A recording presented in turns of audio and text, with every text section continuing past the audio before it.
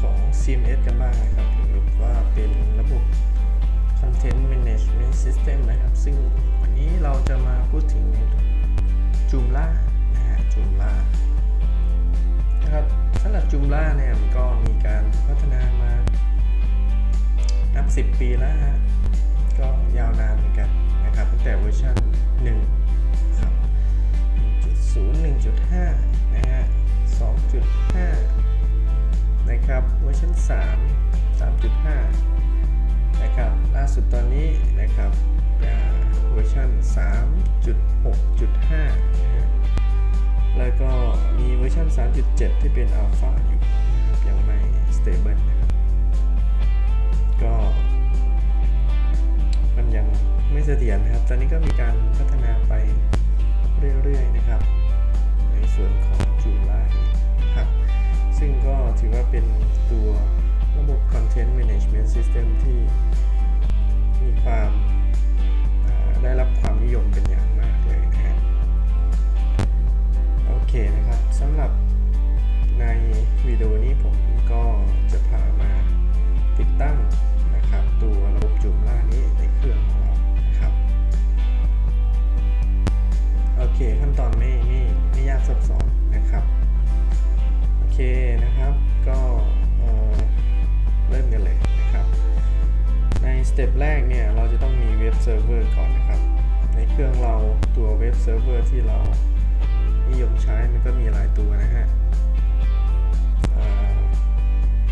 Apache นะครับหรือว่า IIS นะครับทีนี้นะครับในเครื่องผมเนี่ยผมจะใช้ตัวจำลองเครื่องในเซิร์ฟเวอร์นะครับซึ่งเป็นแพ็กเกจที่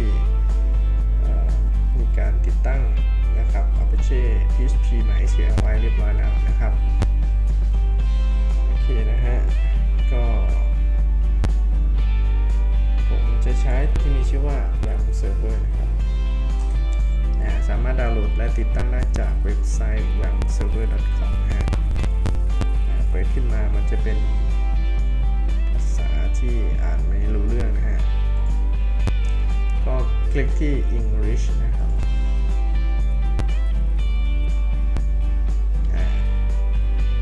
จะได้เป็นภาษาอังกฤษนะครับก็คลิกที่ดาวน์โหลดJavaScript มันจะ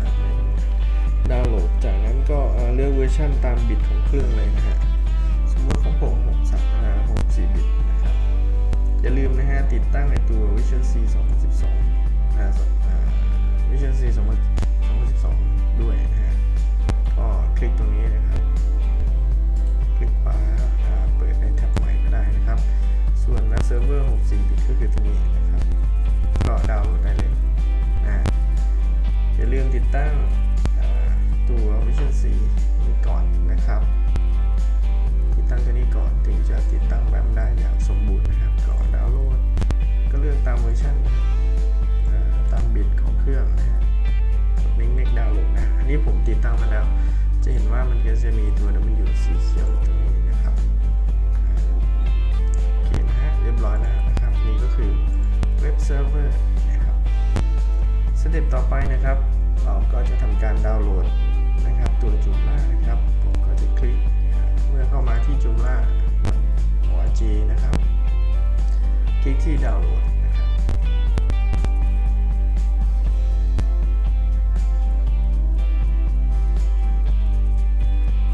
มันจะมีตัว2เวอร์ชันให้ดาวน์โหลดนะครับอันแรกก็คือ Full Package ก็คือตัวติดตั้งนั่นเองนะครับเป็นแบบ Full และที่2ก็คือเป็นแบบ Upgrade Package นะสมมติว่าเรามี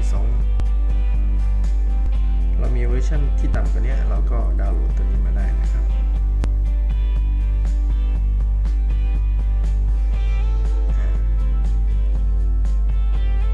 โอเคอันนี้ผมจะดาวน์โหลดนี่มาผมโหลดมาเรียบร้อยแล้วนะครับ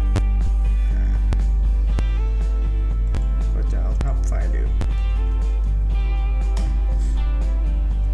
ขนาดของไฟล์นี้ประมาณ 11.8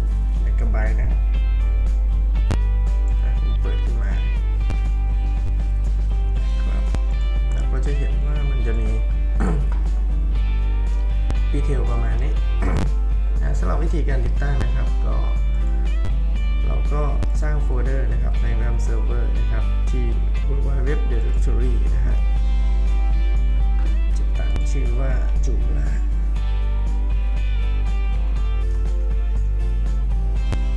Testing นะครับ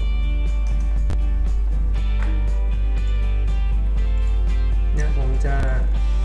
Ctrl E แล้วก็ลากลงมาที่นี่นะฮะก็หรือว่ากด Extract to ได้นะฮะเรียบครับนะฮะเราก็รอสักครู่นะฮะมันก็จะ Extract ไปที่ Temporary Folder นะครับแล้วก็จะ Copy ข้อมูลมาไว้ที่นี่อีกทีนึงนะครับอันนี้ช่วงดึกหน่อยนะเสียงอาจจะไม่ค่อยดีเท่าไหร่นะ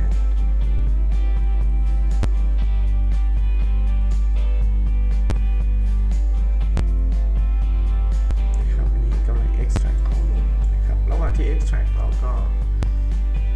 เข้ามานะครับมาดู technical requirement นะครับว่า Joomla เนี่ย มันซัพพอร์ตตัวไหนบ้างนะครับก็ที่แนะนำนะครับ recommend PP 5.6 นะครับหรือว่า PP 7 ขึ้นไปนะครับ database 5.5.3 นะฮะ SQL Server ก็ได้ PostgreSQL ก็ได้นะครับ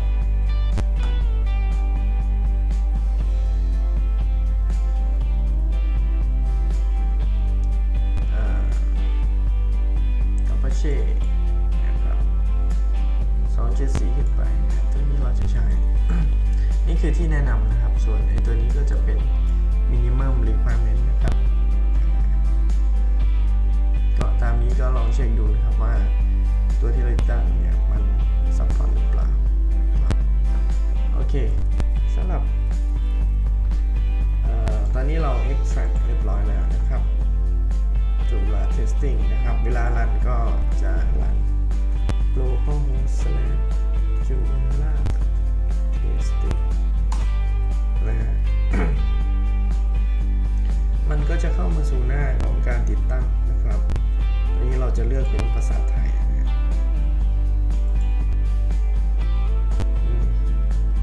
ชื่อเว็บนะครับอันนี้ก็ใส่ภาษาไทยได้เลย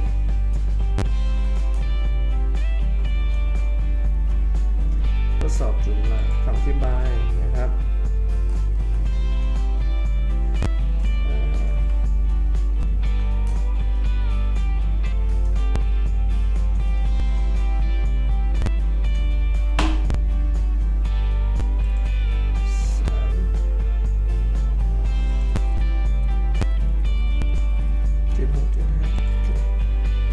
อีเมลก็แอดอะไรก็ได้ครับเป็นอีเมลเรานะครับชื่อเข้าระบบของผู้ดูแลผมใส่เป็นแอดมินแล้วกันรหัสผ่านก็เราก็ใส่ตรงนี้นะครับอันนี้เป็นรหัสผ่านของ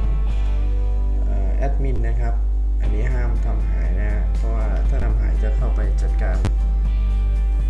เว็บของเราไม่ได้นะครับขั้นตอนต่อไปนะครับฐานข้อมูลนะครับ MySQL จะมีตัว PDO มาให้เลือกนะฮะผมจะเลือกเป็น PDO แล้วกันนะครับ PHP Data Object นะครับซึ่งก็คิดว่าน่าจะเร็วกว่า MySQL นะครับเนื่องจากฐานข้อมูลในผมยังไม่ได้ตั้งนะฮะผมก็จะทำการสร้างฐานข้อมูลเข้า localhost/phpMyAdmin นะครับใส่ username ใส่ password ถ้ามีนะครับนี่ผมไม่ได้ตั้ง password ไว้ตั้งชื่อฐานข้อมูลว่า Joomla testing นะครับเป็น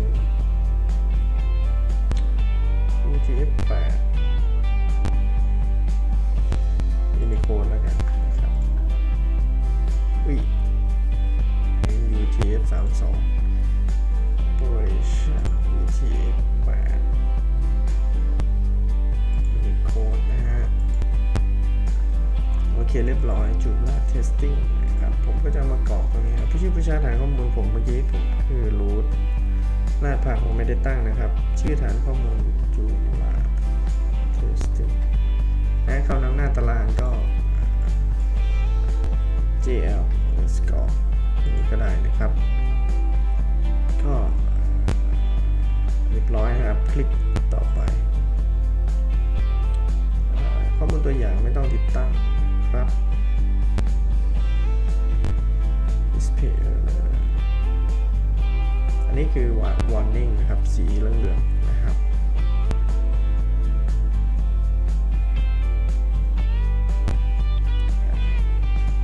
โอเคน่าจะเรียบร้อยติดตั้งก็ใช้เวลาสักพักหนึ่งเรียบร้อยแล้วนะครับรวดเร็วทันใจนะฮะเราก็จะลบโฟลเดอร์ installation ออกไปขอแสดงความยินดีตอนนี้คุณติดตั้ง Joomla สำเร็จแล้วนะครับไปดูหน้าเว็บไซต์สิครับหน้าเว็บไซต์เราก็จะลงอย่างนี้เลยนะครับวิธีการของเราก็คือเราจะเข้าไปบริหารจัดการหลังบ้านนะครับก็จะเข้า Administrator นะครับก็จะใส่ username password ที่เราได้ตั้งในตอนแรกนะครับเรียบร้อยนะครับ